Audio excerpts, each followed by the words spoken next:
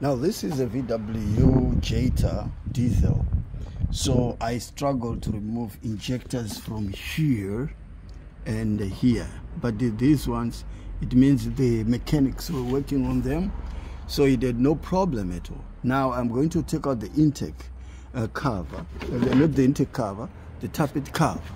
So you need these Torx T27 Torx. The number, yes, you can see it now.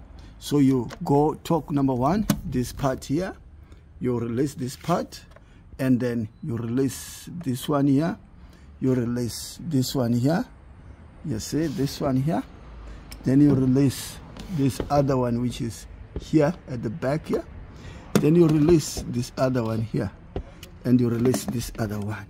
So if you release these ones, the intake cover should come out easily. I had released them so that I don't waste time to show you how to release it. So this is the intake cover. This is the intake cover. The screws are going to hold with the intake. This is the intake. So I can now see something was happening there on the intake there. You can see the intake cover. So this intake cover, I think we can replace the seals. The gasket seals, they are the gasket seals. It's gonna buy complete cover in seal. If I have to take out the gasket seal, let me try to take out the gasket seal here. Okay.